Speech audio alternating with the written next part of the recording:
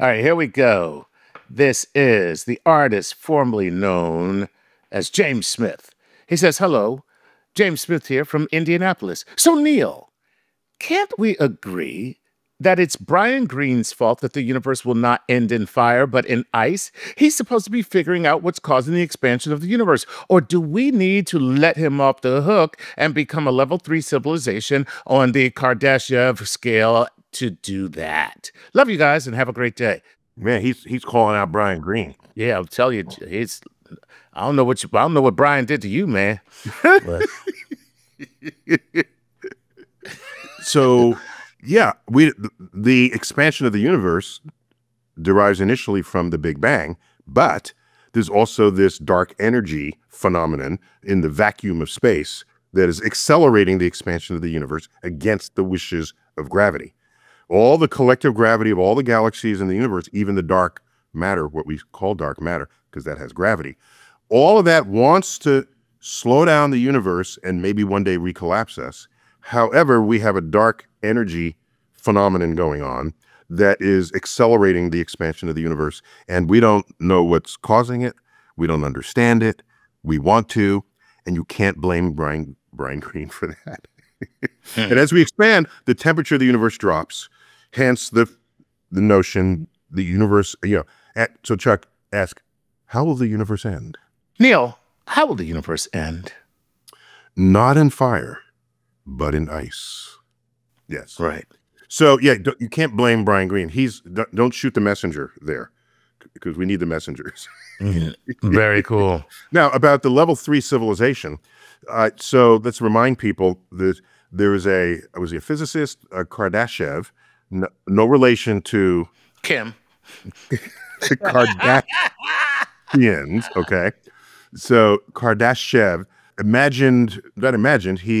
he thought about and wrote about levels of civilization measured not by how smart you are, not by how nice you are, but by what means of energy do you command, do you control. Wow. Okay?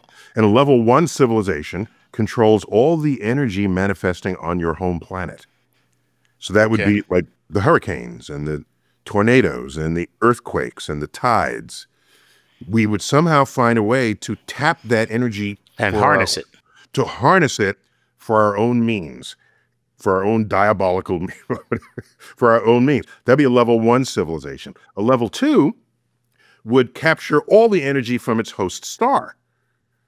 We capture some of it with our solar panels on the roof or whatever. Right, exactly. But sunlight is hitting every square inch of Earth's surface, okay? Well, when it's not hitting our surface, it's hitting the tops of clouds. But Earth is intersecting a cross-section of the sun's energy that would otherwise go into empty space, but Earth was in the way. Right. Okay? Well, how about that same amount of energy that went by Earth and went above and below in every other direction in space? That's a lot of sunlight. So if you build a system where you capture all of that energy of your host star, channel it down to your civilization, now you have a badass civilization level 2. Wow. That's level 2? That's only level 2, right. And I think, level 2. And now you build a similar device that captures all the energy of all the stars in your galaxy. Okay. That'd be a level 3. And a level 4 would be all the energy of all the galaxies of all the universe. That'd be level 4. And there's a level 5, I think. Yeah, that's called God. God, okay. Yeah. Okay. God on the Kardashev scale. That's it. God on the Kardashev scale. That's all there is to it. That's so, crazy. Do we command the energy of hurricanes or tornadoes? Or no, we run away from them. We buy, toilet paper and run away from earthquakes and tornadoes and volcanoes. And so we're not even at level 1 civilization. We're level 0. Look at that. Yeah, we're number 0. Yeah. So if we control all the energy of all the universe, maybe even the dark energy, then we can control the expansion of the universe. Right. For our own needs, for our own desires. Yeah, that's too much power for anybody to have, especially us. No, but that'd be the future where you have wars between the universes in the multiverse. That's true. Yeah. I don't, I'm not joining that army. I don't care. I'm not doing it. But at that point, all the life forms in our universe would be aligned with each other, because our enemies would be whole other universes if we're all level 4 civilizations. Yeah, but, the way it normally works is you're working with the people to defeat a common enemy while you're plotting to destroy them as soon as you defeat the common enemy. That's the playbook. That's the playbook, So, yeah. The human playbook. Yeah. But here would be interesting. You know how to mess with another universe? If you have the power, maybe level 5 power, to change the laws of physics. Okay, now you're just diabolical. No, think, because if you just slightly change the charge on the electron, then all solid matter would just disassemble. Oh, you just Thanos a whole universe. Oh man, that's crazy. That's insane. By the way, I don't generally have those. I'm a peaceful person. This is that question drove me to these insane thoughts. Yes. So Chuck, time for 2 or 3 more. So what do you have? All right. Here we go. This is Isabella. She says, hi, Dr. Tyson and Lord Nice. Isabella and Sierra from Ogden, Utah. Our question is, what would our solar system look like if we had an extra planet, either terrestrial or gaseous? And what would the implications of this be? Can a planet that can't be demoted, R.I.P. Pluto, 1930 to 2006, thanks to Neil Tyson. Implicate me that way? I was an accessory. I didn't pull the trigger. All right. So anyway, but I did drive the getaway car. So Planet X, I mean, so a couple of things. I kind of feel like we get this in the news every once in a while. Okay. Here's my colleague who works just up on the 6th floor of the Row Center. My office is on the 5th floor, which is not where I am right now. I'm in a hotel in Los Angeles. Steve Soter, who, by the way, co-wrote the original Cosmos with Carl Sagan and the first of my 2 Cosmoses. He co-wrote those. Okay? Wow. Brilliant guy. Brilliant in history and science, and he's fundamentally a solar system guy. He wrote a research paper that demonstrated that the planets we now have, Mercury, Venus, Earth, Mars, Jupiter, Saturn, Uranus, and Neptune, in their locations, is the maximum number of planets you can fit into the orbital space of this solar system. If you put another planet in of any size, Jupiter-like or otherwise, the gravitational fields of the other orbiting planets would wreak havoc on its orbit, and it would either crash into a pre-existing planet, crash into the sun, or be ejected from the solar system. Thrown out. Gotcha. So we are so mature as a system, 4.5 billion years, 5 billion years old, that all the shaking out that was going to happen has happened in the solar system. Gotcha. So if we're going to find another planet, it would have to be way beyond Neptune, right, where there isn't this orbital dynamics creating the stability zones of what we now accept as the 8-planet solar system. Gotcha. Yeah. So it's all about the pulling and the tugging. And ours, because it's happening at all times. It's always happening. So ours is done. All the pulling and the tugging it is what it is. Yeah, there's some long-term instabilities, we think, like on billions of years timescales, but by and large, we're stable. And it would go unstable if you just brought in another planet. Nice. So all this searching for another planet, Planet 9, Planet X, that's all happening well beyond even deep into the Kuiper Belt. Right. Yeah. It would have to. Okay, very cool, man. I love that question. That was good. This is aspiring scientific journalist, also a cow, who writes, that was the title there. It says, If I rotate a proton fast enough, can I create a black hole? And if so, let's assume I spin it to create an event horizon of 1 meter or 1 kilometer. How could a Hawking radiation dissolve it? Or will it just go all at once? Where does the spin go? And I'm going to put on the end of that, my man, you need to get some help for your drug problem. Okay? It's all fun and games until somebody blows out a mind. And a mind is a terrible thing to waste, sir.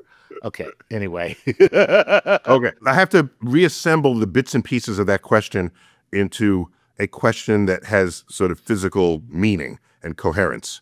So just because you spin something has nothing to do with whether it becomes a black hole. They're unrelated. It's all about mass. It's all about mass.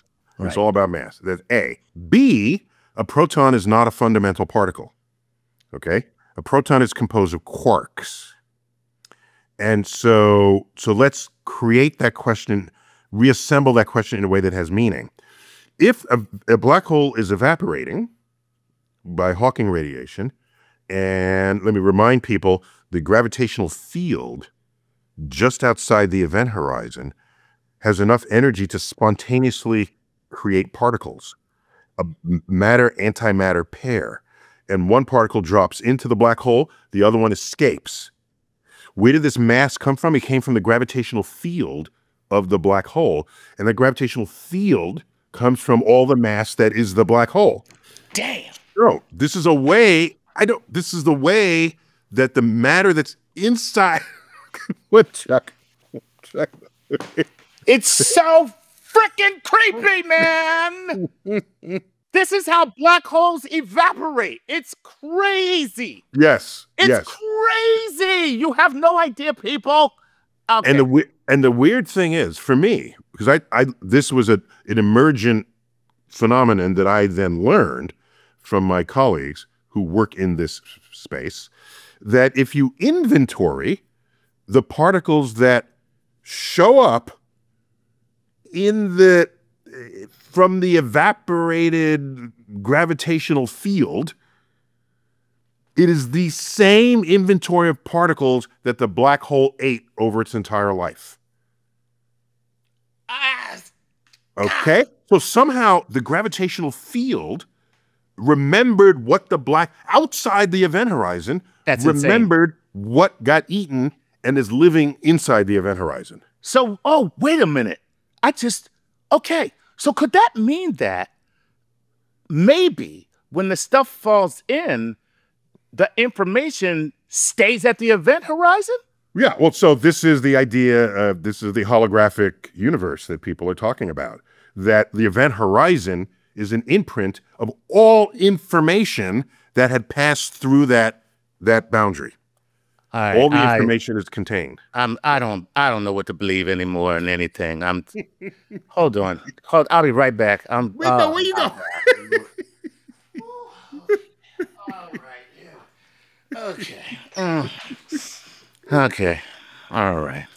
Yes, these are edibles, damn it. That's what they are. You just went and got edible? I just went and got myself an edible.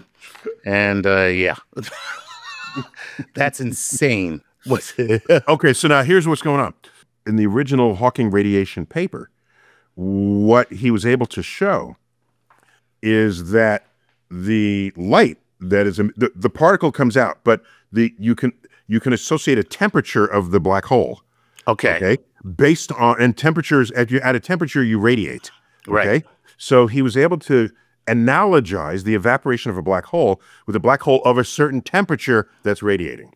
Okay. Wow. So as the black hole gets smaller and smaller, the radiative light, the wavelength gets smaller and smaller, and the wavelength is commensurate with the size of the black hole.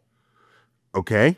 That's the wavelength of light that's coming out of the system. Right. So as the black hole gets smaller and smaller and smaller, the wavelength of light gets tinier and tinier and tinier.